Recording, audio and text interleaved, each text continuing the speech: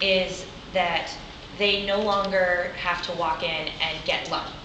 So before it was, did I walk into the right building? Did I get the right case manager? Does that case manager happen to know where there's an open housing unit in our system?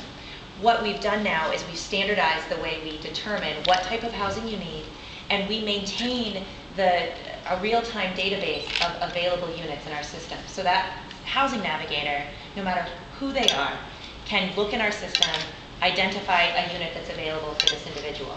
The other element that we built into that system was choice. So in a city like Houston, where we are so large and geographically dispersed, that where these individuals live is often important to them because they have support systems in particular parts of the city. So having a real-time database allows them to make a selection about available housing based on meeting some of their additional support needs, like connection to family, or my clinic that I go to for mental health treatment is in this part of town. I want to go live over there. So that really, I would say, are the two elements that have changed the experience the most for the consumer. What it's translated into is very rapid housing placement.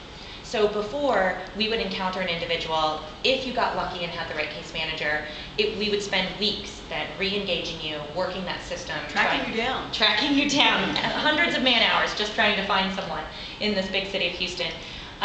So what has changed now is that when we encounter that individual at the Beacon right now, who's coming to the Beacon for services, we've been able to get them housed as rapidly as 7 days with this new system. So from assessment to move-in 7 days. That won't always be the case, but our goal overall as a system is no more than 30 days between assessment and move-in. That's the metric we're reaching for, and this system will get us there. So are you expecting the homeless to actually go into the Beacon and say, well, I'm looking for a place to stay? Or because right now there's a big surge in very young homeless people, and they're right in front of City Hall, all right? And throughout the city, there are more and more young people that are out there that are homeless. But I can't imagine a homeless person going into the Beacon and say, I need a house like I'm looking for in a hotel. Absolutely, that's what we're doing today. And we wouldn't have housed the 1,400 people, chronically homeless people, that because someone is mentally ill or because someone has a substance abuse problem, doesn't mean that they don't recognize that they are better off if they can find a safe, secure place to live. I'll also challenge you a little bit, Tony, on the idea of like the folks who congregate outside City Hall. Mm-hmm. They may be marginally housed, they may be couch surfing, but a lot of the people you see that we say, oh, well, there's all these homeless outside City Hall, that they are not, in fact, homeless. They are, they're hanging out with their buddies. Some of them doing things they probably shouldn't be doing out there. And we're going to continue to work with them as well. I mean, because the goal is going to be that anybody who is, that no one is on the streets of Houston. When we say our goal is to eliminate chronic homelessness, no one is on the streets of Houston because there aren't the resources or the ability or the will to get them placed in the appropriate setting. So, Mayor, has the actual housing stock increased, or are you more efficiently putting them places? The total number of housing units, permanent supportive housing beds for chronically homeless has increased, but the efficiency of using the system. One of the first things that our where do they go? One of the first things that the homeless leadership team got from Mandy was a dashboard where we had every agency that receives federal dollars, for example, and maybe grant dollars, other types of nonprofit dollars as well, for housing homeless individuals. What type of individuals they generally house, and how many open beds they had. And there were dozens and dozens of open beds across the city of Houston. And those beds were open for long periods of time because A, the right person couldn't figure out how to get to that particular bed, and B, which is another issue, the agencies wanted someone who fit a particular demographic that they were looking for. And we had to say, we'll get you people in those beds faster, but some of you were putting too much restriction on the individual housing units that you have. You don't get to. You don't have the luxury. We don't have the luxury of you getting the a man between the ages of, 30 and 40 who doesn't have this problem but might have that problem.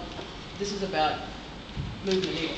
Mayor, I will say though, Mayor, just to push it back on that just a little bit, is that I guess since they're redoing Allen Park, or the area by the Spaghetti Warehouse, and they have that place wired, a lot of the homeless used to kind of congregate there. They've been sort of pushed out. So I would say some people who frequent downtown, you might say there are fewer homeless, but if you're the average person walking down the street, you might not feel like there's fewer homeless. How do you address that issue? There, in true, absolute numbers, the number of homeless across the city of Houston is down by more than 25%, maybe as much as a quarter, 30%, and maybe begins to approach 50%. You've identified and we'll have the exact numbers in a couple of weeks, but you've identified a problem is that downtown is redeveloping.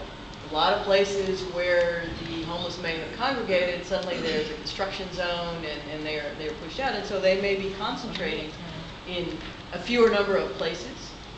But that doesn't mean that so you see them visibly there, but that doesn't mean the number has gone up. The number has absolutely gone down. 2 weeks ago, I had a meeting with property owners around the Beacon, and thanks to Mandy and her team, and the Beacon and the property owners, we've worked through some protocols on how to